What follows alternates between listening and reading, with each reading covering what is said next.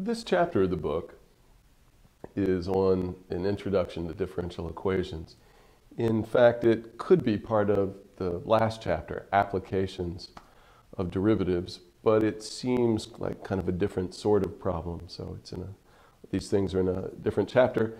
In this first section on what is a differential equation, I just want to discuss what a differential equation is and what it means to solve it, and what a unique solution means, and kind of the problem of when you may not have one, and the fact that solutions may only exist near some initial data. So that all of these kinds of questions about what is a differential equation. And then I thought I'd give an example of kind of a fairly complicated but at the same time fairly easy problem where it's a physical problem in terms of rates of change. And it's once you have a problem that's described in terms of rates of change, a rate of change is a derivative, so you have an equation with a derivative in it, and so you tend to get differential equations. All right, so what is a differential equation? Well, I mean, the easiest thing to say is it's an equation with a derivative in it. So let's look at dA dt equals, I want t times a squared. Let's look at this. This is an example of a differential equation. What does it mean? It means that A is, or what does the solution to it mean? It means that A is some differentiable function, A, which should be a function of t, is a differentiable function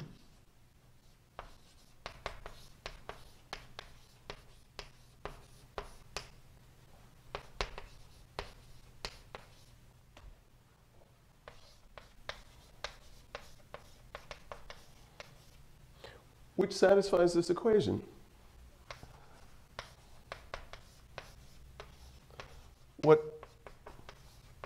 So a differential equation is an equality of functions. So in this example, functions of t. This is an equality of functions of t. A solution to this, what we're saying, what a solution is, what this says is that A is a function of t such that dA dt, so the derivative of A with respect to t, which is another function of t, always equals this function of t. What function of t is this? The one you get by taking that A and squaring it, multiplying times the t. This is what a differential equation is. It's an equation involving derivatives, and it's an equality of functions, at least for all times in some open interval. It's an equality of functions, and a solution to the differential equation is to explicitly give the function, or even sometimes implicitly give the function, if you can't solve some of the algebra, but you can get rid of the derivatives. So later, in the third section, we'll actually be able to solve this differential equation. But right now, I want to say that solving it means finding all of the A's that make this true. Right now, I can tell you all of the A's that make this true. There's the function A that's always 0, and there's the function A that is 2 divided by 2 over c minus t squared, where c is any constant.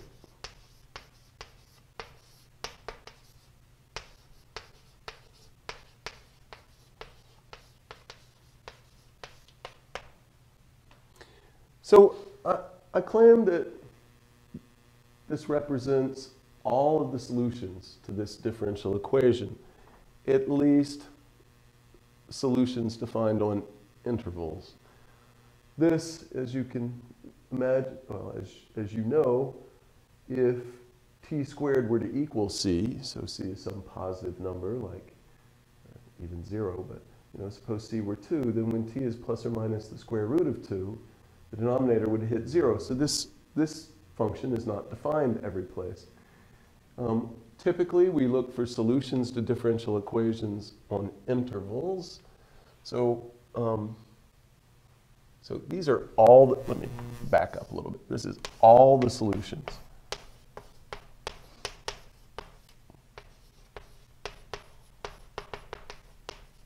At least defined on intervals. This collection of all the solutions is just referred to in the singular as the general solution to the differential equation.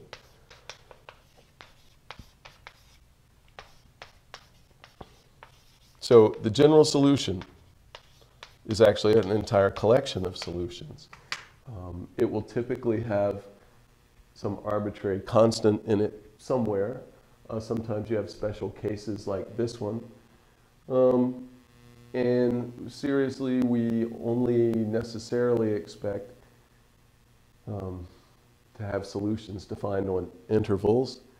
And if you have solutions defined on two different intervals, you can frequently patch those together and make a new solution that looks like one of them on one interval and another one on the other interval. So when we talk about the general solution, we mean functions defined on intervals. What does it mean to say that these are solutions to this? It means if you stick those functions in here for A, that this differential equation is satisfied. So it's never supposed to be an issue to verify that something is a solution to a differential equation. Producing the solutions, that's something else. But verifying that some things that you're handed are solutions is easy. So here's our differential equation. Y is A equals the constant function 0, a solution. Well, it means that when you put 0 in over here, you get what you get. When you put in A equals 0 over here, you get the same thing you get when you put in A equals 0 over here. Well, if A is the 0 function, its derivative is 0.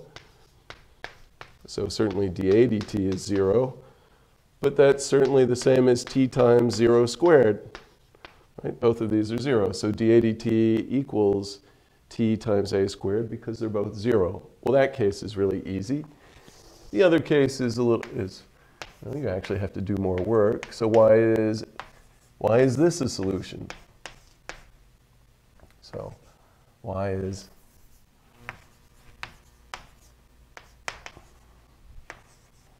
no matter what the constant c is. Well, we can just do it. So it's nicer to write this is a equals 2 times c minus t squared to the minus 1. And then what do we have to do? You calculate dA dt.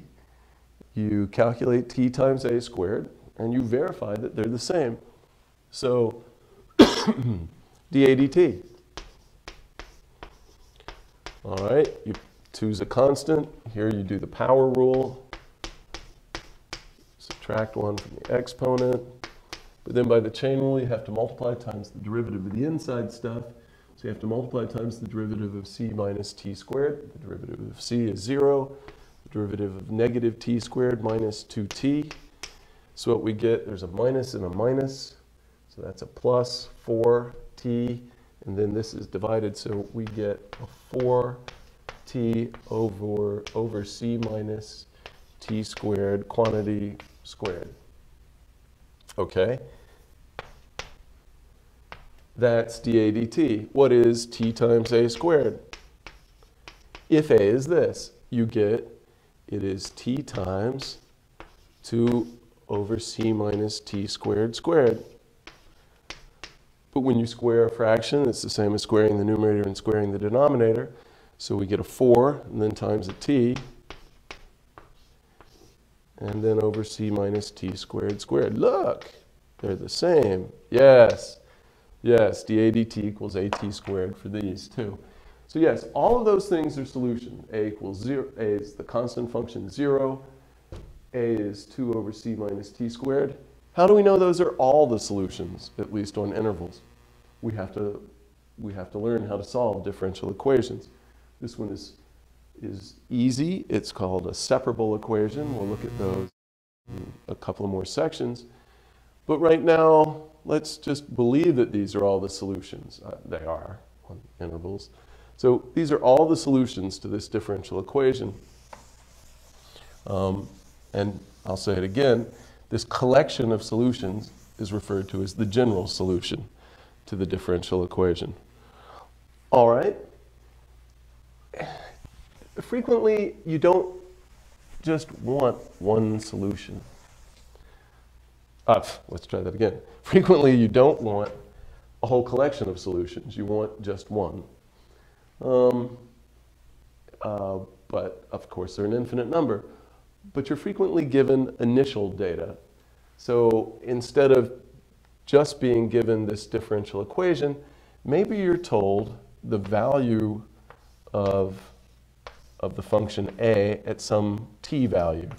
So I'm just going to use variables, but assume that at some particular, thinking of t as time, at some particular time, t naught, you're told the value of a is some particular number, a naught.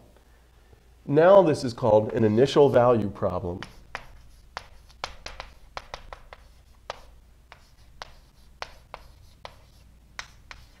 It's a differential equation together with some data that we call initial data. Frequently t naught is 0, so it really is data at times, and frequently the independent variable is time. So you're frequently given data at time 0 in physical experiments and physical situations. You frequently say, all right, our situation starts now. I'm calling this time 0. I know this value at time 0, and then this differential equation has to be satisfied.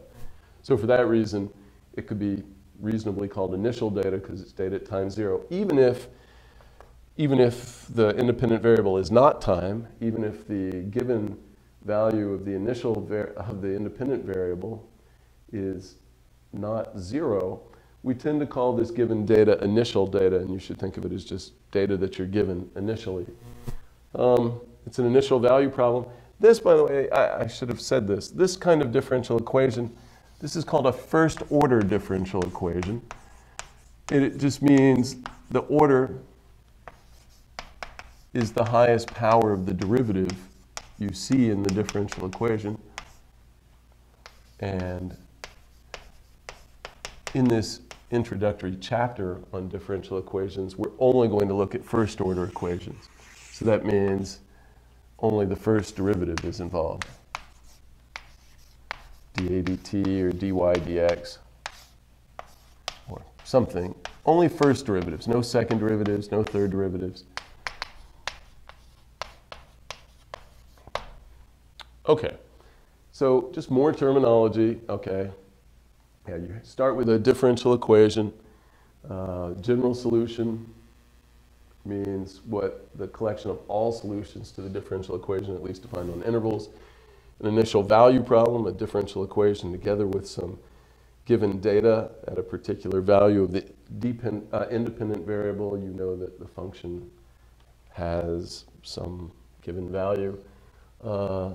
Such a differential equation is called a first order equation if the highest power, or the highest derivative that you see is the first derivative. All right, what do we want? We don't want the general solution. Now we'd like to know if giving t naught and a naught, so giving the initial data, does that isolate one of these solutions for us so that instead of a general solution, we want one particular solution. And that term, particular solution, is a real mathematical term. Can we find, it just means a specific one as opposed to the general solution. Can we find one particular solution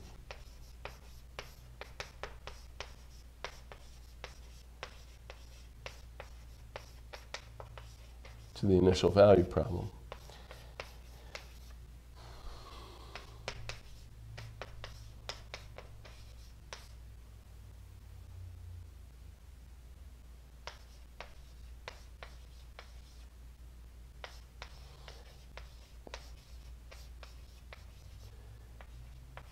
And actually, this is phrased very poorly, and I'm going to change it. But we'd like to find a solution. So amongst all of these solutions, which I'm telling you is these are compose the general solution. So every solution looks like this on an interval. Can we find one that satisfies the initial data? All right, we'll see that we can. But that isn't really what we mean, when you want to find one particular solution. We mean, is there only one? So it's not, can you find one? Because that doesn't, maybe there's still another one. So can we find one solution to the initial value problem? And what we really mean is, and show that it's unique.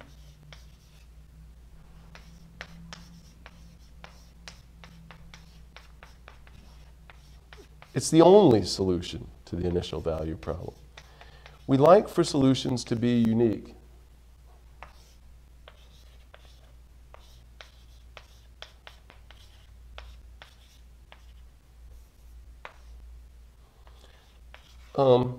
We don't just want to find a solution that works. Yes, a particular solution just means some solution as opposed to a collection. But we'd like to know that it's the only solution. Why? Because the way you use differential equations, and they come up in all kinds of physics and engineering applications, is for physics reasons or for lots of reasons, you get a differential equation because you know something about rates of change in the problem, like we're going to do an example of rates of change in a mixture problem. Sometimes it comes from big physics, like differential equations come from big physics principles. In fact, they frequently do. But other times it's just some reasoning and you're given data about rates of change. In any case, you're usually given the physical situation, or when differential equations come up, gives you rates of change information. And what you'd like to know is, given this information about rates of change that you translate into a differential equation, so you model the situation with a differential equation, and given the initial state of things, so given the initial data, you would like to be able to say that this one thing will then happen. Well, that means there should be a unique solution to the initial value problem. You don't want some kind of uncertainty principle in solutions to your differential equation that if I have this differential equation and I start with this data, maybe this happens or maybe this happens. We don't want that. In physical applications, you typically want to know that if you've got an initial value problem describing your physical situation, that there's a unique solution, at least for a little while, for some time interval around your initial time. You'd like to know that the solution is unique if your independent variable is time. All right, so let's see. If we fix that the value of A has to be A naught when T is some particular T value T naught, does that tell us that we get one of these solutions and only one? So is there a unique solution to this initial value problem? And the answer is yes.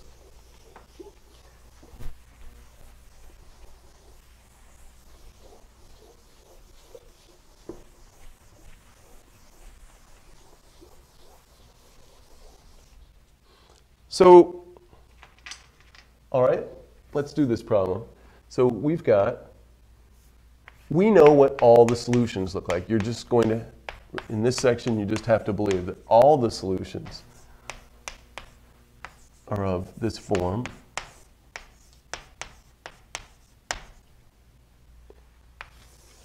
And now we're given A at T naught equals A naught. And we'd like to say that that isolates one of these solutions for us. Well, first of all, if A naught is 0, so there are cases. Case 1, what if this A naught that we're given is 0? Well, if that's 0, then this solution satisfies the initial data, because it's always 0. And in fact, it's the only one, because this is never 0. It's a quotient. This is never 0.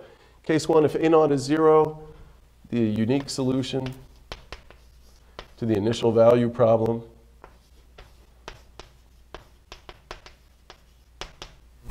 Is the function that's always 0. Okay. What about the other case? Case 2. A0 is not 0. So if A0 is not 0, presumably we get one of these other functions. But let's see that knowing T0 and A0, the whole question is, does it tell us exactly what this C is? Well, first of all, does there exist a C that works no matter what we pick for T0 and A0, as long as A0 is not 0? And is there only one? So what do you get?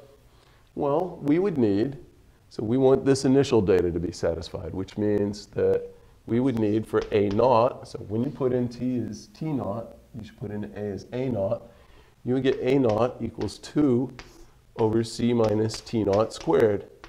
And we'd like to know that there is a C that makes this true and that there's only one. Well, multiply both sides by C minus T0 squared.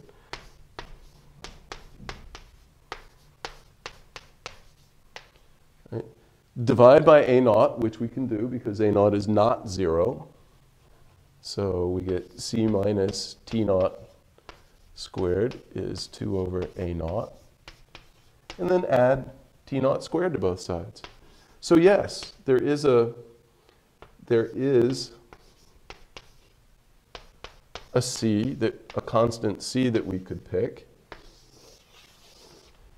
that will make something of this form satisfy the initial condition.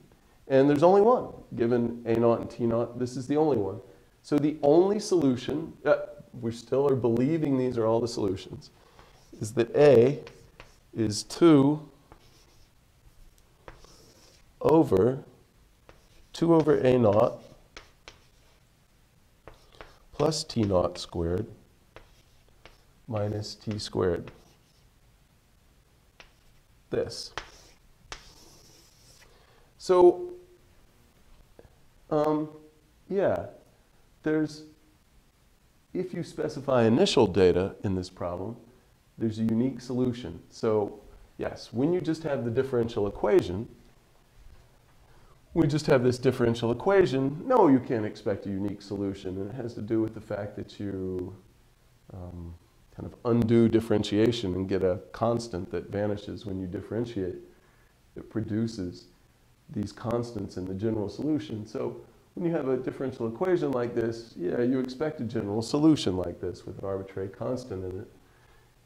But once you're given some initial data, you at least have a hope that you get a unique solution. It's possible that that fails, and we're going to look at an example of that next, but you can hope that there's a unique solution, as in this problem. Let me, before we leave this problem, I want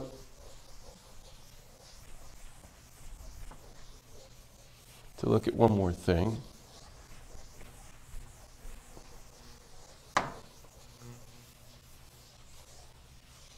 So we had, what we just found is that if our initial data, that there were two cases. If A0 is 0, the solution was A is the constant function 0. If A0 was not 0, we found that the general solution was was 2 over A0 plus T0 squared minus T squared. Now, first of all, this is aesthetically unpleasing, this fraction in the denominator of this fraction. Secondly, it's kind of cool what happens if you make that look better. So I'm going to multiply the big numerator and denominator by an A0 to get rid of this division by A0. So we're in the case where A0 is not 0, so we can do that. In the numerator, then, we would get 2A0. And in the denominator, you get 2 over A0 times A0. That's 2. And then you get plus a naught times this quantity, which I'll leave that way, as t naught squared minus t squared. All right, so great. You know, I think that looks more aesthetically pleasing, but you know, beauty is in the eye of the beholder, but I like that better.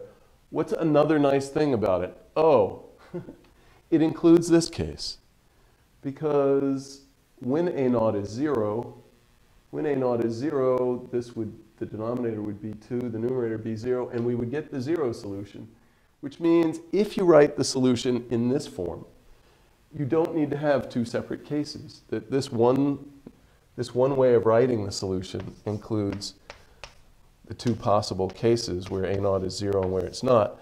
So this is, in some sense, or in a strong sense, the nicest way to write the solution to this initial value problem. And in fact, okay, it's the solution to the initial value problem, but it's also, in a sense, the general solution, because we did this for no matter what the initial data is. All right, the last thing that I should say about this problem is, I'll say it again, that this solution is not necessarily defined for all t, right? If the denominator hits 0, then this solution is undefined, and that can happen, right? It's, if you look at it before we messed it up, before we beautified it, if you look at it in this form, the denominator would hit 0 if t squared, we have a problem, so a is undefined,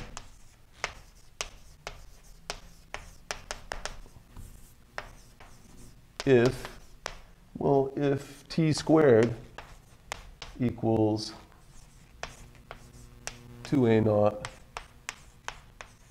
plus t naught squared.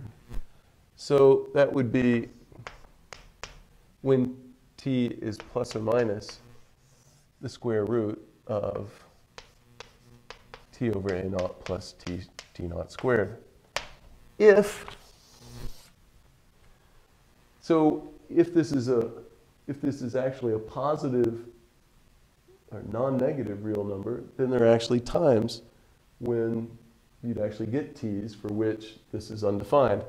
On the other hand, if 2 over a naught is negative, and so that, and big enough, or negatively big enough, so that it overwhelms the t naught squared so that this is negative, then t squared equals a negative number. That wouldn't happen for any real numbers t, and so the solution would be defined every place.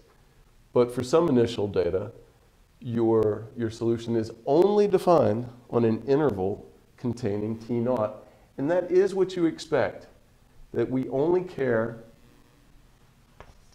this solution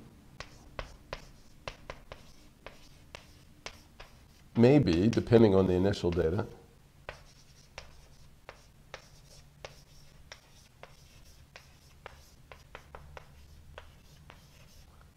only on an open interval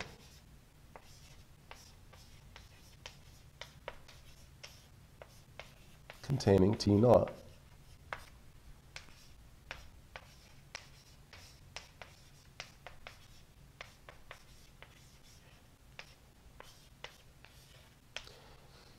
And this is typical in differential equations, that for some differential equations, you can only hope to produce a solution that's defined on an open interval surrounding your the initial value of your independent variable, so here t naught. Yes, ideally you would like to extend that solution and say, oh, and in fact it's the only solution for the rest of time. And sometimes you can do that, and sometimes you can't. But in general, we only expect to find solutions that are defined near the initial values. Okay, I finished beating on this problem. I'd like to give an example of a problem of a differential equation that does not have a unique solution, even near the initial data for some values of the initial data, just to show you that bad things can happen. So in that last problem, we saw that if initial data is specified, you can produce a unique solution near your initial value of the independent variable. However, that's not always the case. So here's another example.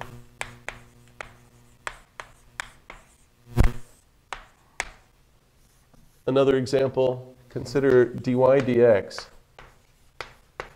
equals y to the 2/3 power, and when x is 0, y is 0. I'm just going to, once again, I'm not trying to tell you how to solve differential equations in this one, but I'm going to say that we'll verify that there are two different solutions to this initial value problem near where x is 0. Verify it. So actually they're globally defined. They're defined everywhere. Verify that y equals y of x equals 0 and y equals x cubed over 27 are solutions to this initial value problem.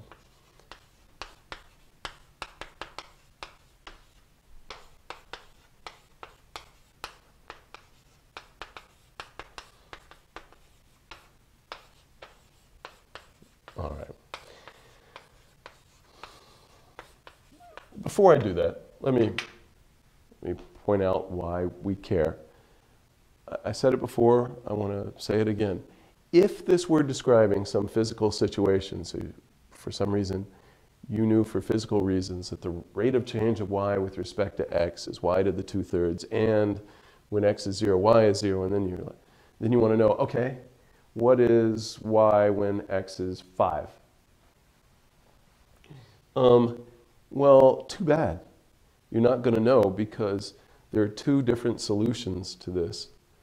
And it's just physically, this would be ill-posed.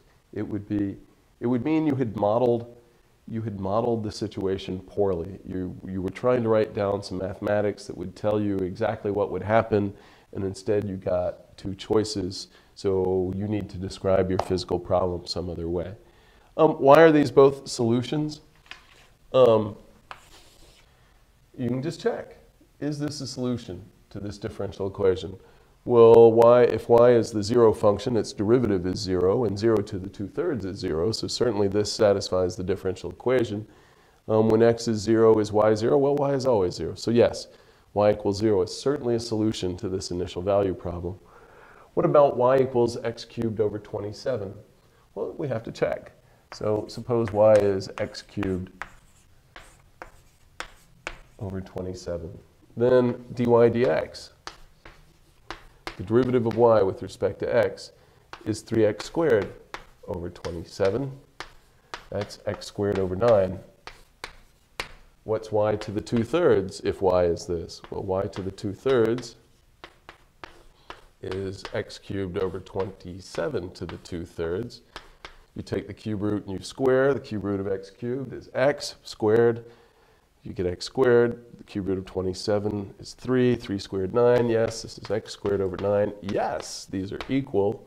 So this is a solution to the differential equation. And when x is 0, y is 0 again. So yes, it's a solution to the initial value problem. These are two different solutions to the same initial value problem. We wouldn't mind if they were the same near x equals 0, that if there was only one near x equals 0, but you could mess up the solutions far away from x equals 0, we wouldn't mind so much. But in fact, these are both defined near x equals 0, and they're not the same near x equals 0. So this is bad. We have a non-unique solution.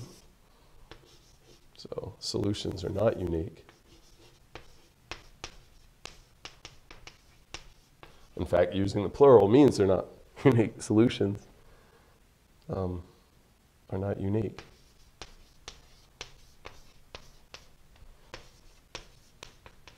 Even near x equals 0. That's a problem. So in general, we don't want that kind of thing. All right. While I'm on non-uniqueness, let me go back to this first example that we looked at.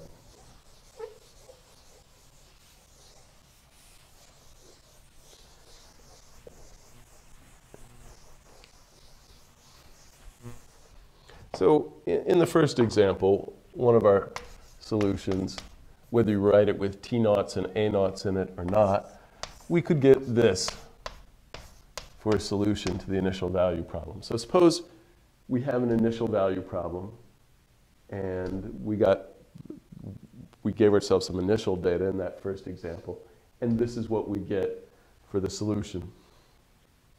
As you can see, this will be undefined when t is, so what initial data would give us this? Well, you can do it after you've written the solution. When t is 0, a would be a half. So we're assuming we had this differential equation, dA dt equals t times a squared, and this initial data. And then the unique solution is this. You can redo that from what we did before, or just know that this is 2 over c minus t squared, and in fact, when t is 0, a is a half. Okay. Yes, where is this defined? It is not defined when the denominator is 0, so when t is plus or minus 2. So we get a solution. So here's minus 2. Here's 2. Here's 0, our initial t value.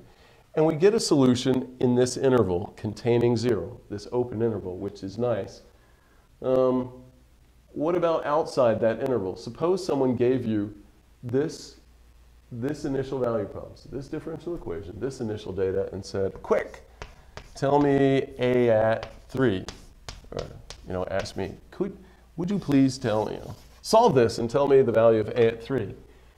Well, you could take this and plug 3 in and get something that's defined, right? You plug in 3, you get 2 over 4 minus 9, perfectly defined, negative 2/5. Fine. Is that right? No. In fact, we don't know. Or you're not given enough data to tell you what happens out here at 3, right? Your solution is only good on this interval. And what happens is you jump across these places where the solution's undefined, take some discussion. But what's true in general is that you get solutions near initial data, and you have to be careful. If someone asks you for the value of your function far enough away, so outside of the interval, an interval where your solution really is a solution that contains the initial data, it's possible that you can decide what happens out here, but it's not likely. And you really would need to be given information about what happens out there. Okay. All right. I want to conclude by giving you a word problem that translates nicely into an interesting differential equation. Just so you can see where, even without big physics formulas or without, engineering formulas, how you could just be given some problem in terms of rates of change that give you initial value problems. So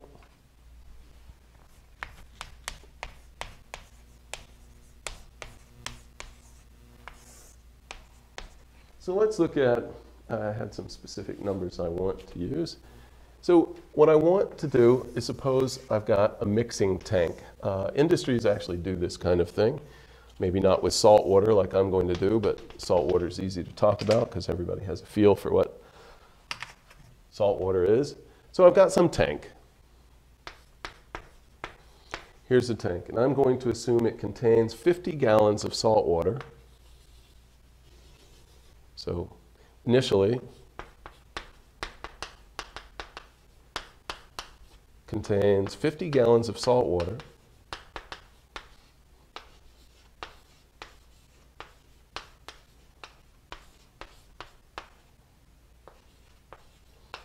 and I'm going to tell you how salty the water is.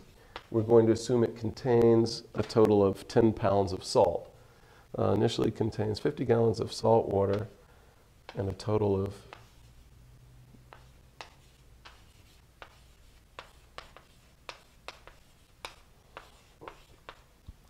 10 pounds of salt.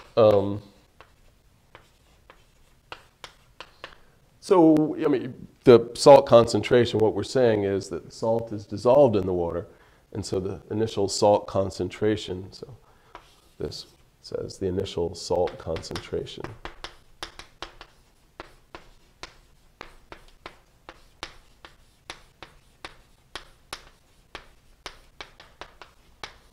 is 10 pounds of salt per 50 gallons, and we're going to assume it's uniformly distributed throughout there. So we're going to assume this is constantly stirred, so well mixed, so that any salt that's in the tank is uniformly distributed throughout the tank. So we have 10 pounds of salt in 50 gallons, so we're assuming that the salt concentration is uniformly 1/5 of a pound of salt per gallon. Great. Where's the differential equation? Nowhere yet. Now we're going to have salt water coming in. So suppose salt water that has 1 pound of salt per gallon. So I've got salt water coming in. It contains 1 pound of salt per gallon. So it's much saltier than the water that was initially in there. 1 pound of salt per gallon, and let's assume it's coming in at 2 gallons per second. All right, so salt water that's saltier than what we start with is streaming into the tank at 1 pound of, at 2 gallons per second, and its salt concentration is 1 pound of salt per gallon. We're stirring constantly, and now we're draining out. We're going to remove salt water at 2 gallons per second so that the level of the tank stays constantly at 50 gallons. So clearly the salt concentration in the tank will go up, right? I mean, we're taking water out at the same rate we're putting it in, but the salt water we're putting in is saltier than what starts in there. So certainly the salt concentration should go up. Of course, since the number of gallons is remaining constant, that means the actual number of pounds, total pounds of salt should be going up. And this is our question. What is, we'll find as a function of time, so our time will be in seconds. How many pounds of salt are in the tank? So let A equal, so a function of T equal the number of pounds of salt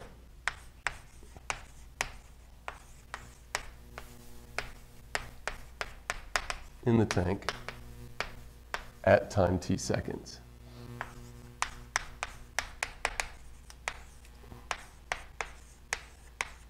Find it. We want to find A. All right.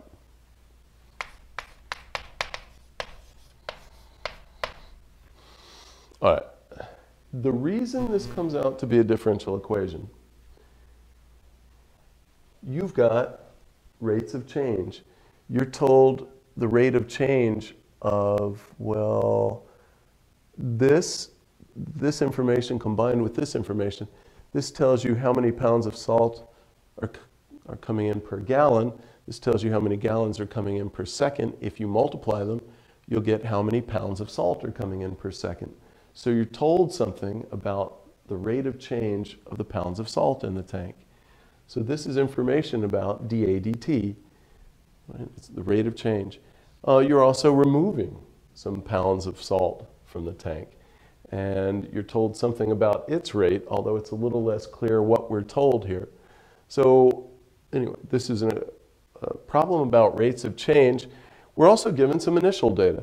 We know A at time 0. A is the number of pounds of salt in the tank at time t. At time 0, we know there are 10 pounds of salt. So the initial data, we're going to get an initial value problem. The initial data, A at 0 equals 10. I'm going to drop the units. We're in pounds and seconds. But A at time 0, 10 pounds. All right. This problem might look hard to get started on. And yet, if you write enough words, it's actually easy. So what should you write?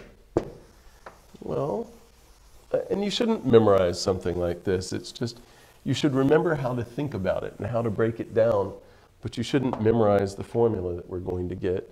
So if you write enough words, hopefully it seems easy. You write the rate of change of salt in tank. All right, yeah, I'm leaving out the word the, and I'm writing the rate of change of salt when I mean pounds of salt, just to not write as much, but the rate of change of salt in the tank equals the rate salt enters minus the rate salt leaves. Hopefully, that seems obvious and doesn't take any memorization exactly. The fact that breaking it down like this is useful is something to remember, but the rate of change of salt in the tank, it's the rate salt enters minus the rate salt leaves. Oh, really? Okay. But the rate of change of pounds, so this really means pounds of salt in the tank, that is dA dt. A is the number of pounds of salt in the tank. The rate of change, and I always mean with respect to time in this problem, the rate of change is dA dt. It's the rate salt enters. But the rate salt enters, this is the rate at which salt water enters. So you break this down. Actually, let me give myself some more room. But you break this down. This is the rate salt water enters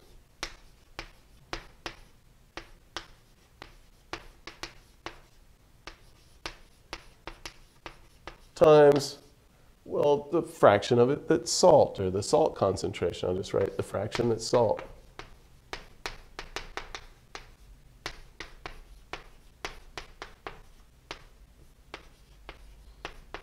Salt concentration. So this would be this is the gallons per second. This is the pounds of salt per gallon. Okay, and the rate salt leaves. It's the rate at which salt water leaves times the fraction that's salt. So what do you get? All right, the rate of change of salt in the tank, dA dt, equals, all right, the rate salt water enters times the fraction that's salt. The rate salt water is entering, 2 gallons. Actually, maybe I'll write the units just so you can see how they end up. You get 2 gallons per second times the fraction that's salt, 1 pound, I won't write salt, but 1 pound per gallon.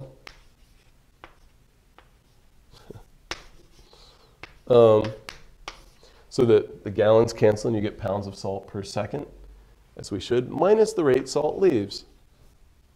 Well, salt is the rate at which salt leaves. That's the rate at which salt water leaves.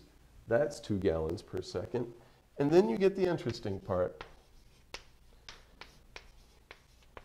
Here, what we have to do, the rate at which salt leaves, it's the rate at which salt water leaves times the fraction of that that's salt. So we need to multiply this by the concentration of the salt water that's leaving. But we don't know the concentration of the salt water that's leaving. We're stirring, so the salt water that's leaving has the same concentration as the salt water in the tank, but we don't know the concentration of the salt water in the tank. It's changing. We need to write an equation that's true at all times t that we care about, so we don't just put in the initial salt concentration. We need to put here whatever the concentration is at time t, but we don't know that. That's part of what we're trying to find. If we knew the concentration at time t, we just multiply times the 50 gallons and get how much salt we had. So what do we put there? Well, that's why you get an interesting differential equation, because it does involve the thing we're trying to find. The total salt concentration the salt concentration of the stuff in the tank, which is the same as the salt concentration stuff that's leaving. We're stirring, so it's the total amount of salt in the tank divided by the total number of gallons of salt water in the tank. But the total amount of salt in the tank is the A that we're trying to find. And the total number of gallons of salt water in the tank at any time doesn't change. It's always this 50. So the concentration is whatever A is, it's divided by 50. Right? It's the total number of pounds of salt in the tank at time t divided by the 50 gallons. So this means that we get this initial condition and the differential equation, dA dt, equals 2 minus 2 over 50, so minus 1/25 A. And so we get this initial value problem. And the differential equation is interesting because A is the function we're trying to find, and it appears over there. We actually know how to solve this. When we did exponential functions, we actually covered enough that would tell us how to solve this initial value problem. But I'd rather not do that here because we'll deal with what's known as separable. We'll do that in a couple of sections. But I do want to say one more thing about this before we leave it. I was just trying to show you here how you get initial value problems from physical problems that aren't big physics problems. You just write enough words, you're given things about rates of change, and you get differential equations with some initial data. There is the question here of how can we use this initial data? This function, if we believe that we just kind of started this at time 0, we have a problem. Because to take the derivative, we need an open interval around each time. And if we don't believe this setup existed before time 0, then that means that here's the t-axis, here's 0. We're assuming things start here and go onward.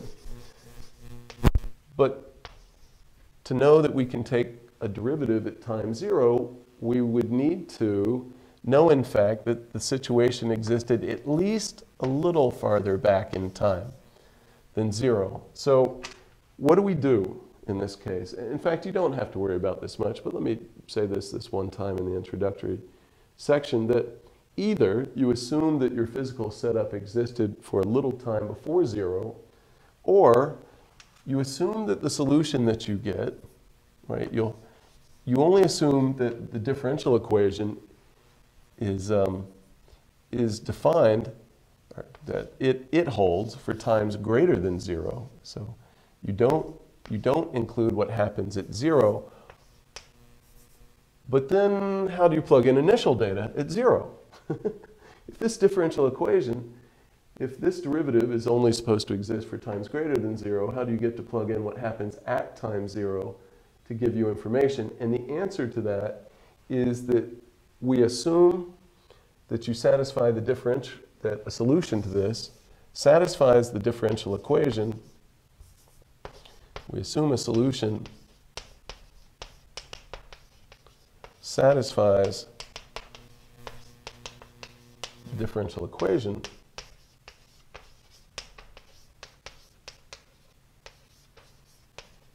for t greater than 0 and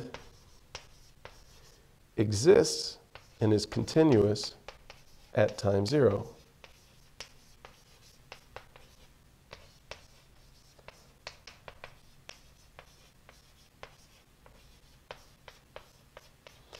So that you don't say that your solution has to satisfy the differential equation at time 0, but it has to satisfy it immediately after time 0, but that the function you're looking for should be continuous, and it should be defined at time 0.